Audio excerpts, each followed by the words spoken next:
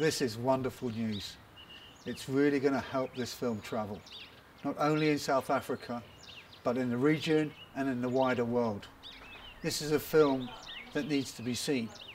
We firmly believe in the dictum, a film is only completed in its viewing.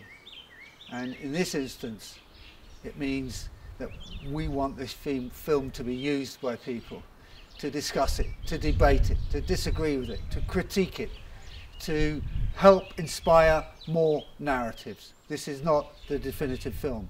This is just one element, one slice of the life of this incredible movement that was birthed in 2015. I want to thank the jury, the festival for all the hard work they've put into this screening and all the other great documentaries that we competed with. We're really honoured to have won this award in such great company. Thank you, and God bless. All power to the fight for free education. All power for free education for all. All power for a decolonised education.